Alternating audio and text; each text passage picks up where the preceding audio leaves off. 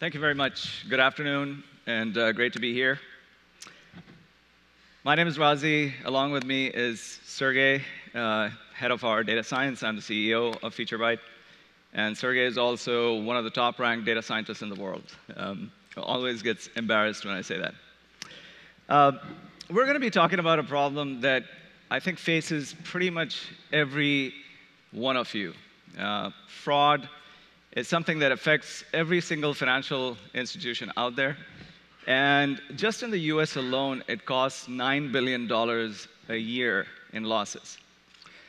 So you have teams of fraud experts, data scientists, data engineers, basically working around the clock to build really performant AI models to predict and prevent fraudulent activity. Now, one of the biggest challenges for these teams is the time it takes to actually prepare data in order to build a model, as well as the time it takes to actually deploy those data pipelines in production. It's not very uncommon to take months in order to get this entire end-to-end activity going. And the question is, OK, well, during this time, during these months, you may have millions of dollars basically leaking out of the system. So what can you do about that? Let me take this opportunity to introduce FeatureByte. We specifically solve this problem. We allow data scientists and data engineers on your team to go from raw data that's sitting in your data warehouses or your data lakes to fully managed and fully governed AI pipelines in a matter of minutes. It's a game-changing platform. And again, you heard me right, from months to minutes. The question is, how do you do it? We're going to show you right now. So what you see here is Sergey's connected FeatureByte to a Snowflake instance that contains some of the data around customers, transactions in this case, credit card transactions, as well as some information about the transactions themselves. It doesn't need to be Snowflake. It could be any other SQL database or a Spark instance like Databricks or other Spark instances. And the first step in the modeling process, what we're going to do now is prepare the data to build a fraud detection, fraud prevention AI model. So the first step in the process for any of these modeling activities is to take the data and really understand the semantics behind the data. And this is something that's typically done very manually, but what Sergey has done is he's actually asked the AI to figure out the semantics automatically, which it did, and you have a series of semantics associated with each of the columns of data that you saw in the data warehouse. The next step is to actually go and figure out the kinds of signals that exist in the data that are going to be informative about creating a really good fraud detection model.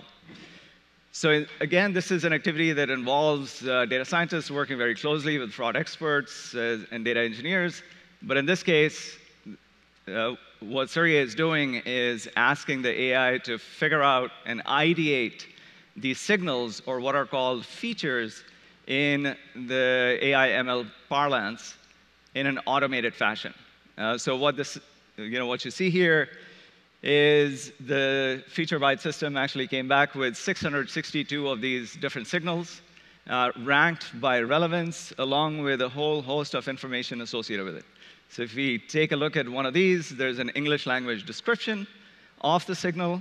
There's code associated with it, which is automatically generated, as well as, really cool, is an explanation for why this particular signal, why this feature is potentially predictive in figuring out fraudulent transactions and hopefully helping you stop those, prevent those transactions from going through.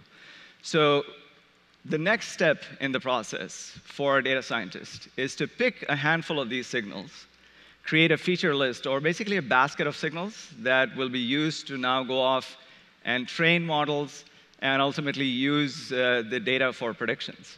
So Sergey's selected a handful of those, and as soon as the feature list, the basket of features that or signals that Sergey created, as soon as those appear in the feature catalog, there you go. It's Fin is the name of the feature list.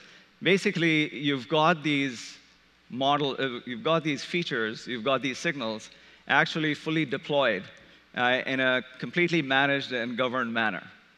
So what we showed you is we've gone from raw data in Snowflake data warehouse all the way to fully deployed and sort of managed and governed pipelines in the few minutes or that we were doing the demo here.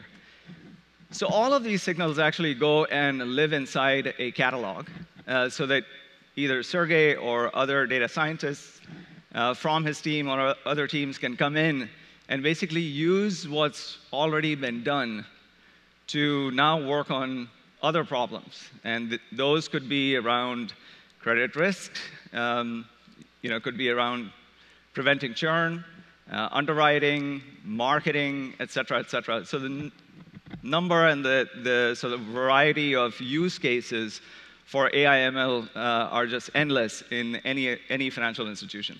So again, what we showed you is a game-changing AI that actually we just launched this morning. So you're one of the first ones that are seeing this live. We announced this. Please go and take a look at our website. Of course, we're in the demo area. Come and talk to us. We believe this is a game changer in the way data science will actually get done, because this is one of the toughest problems. It's been around for more than a decade without being solved in the manner that we've been able to do. And look forward to speaking with you as well as connecting with some of your data science and data engineering teams. Thank you very much.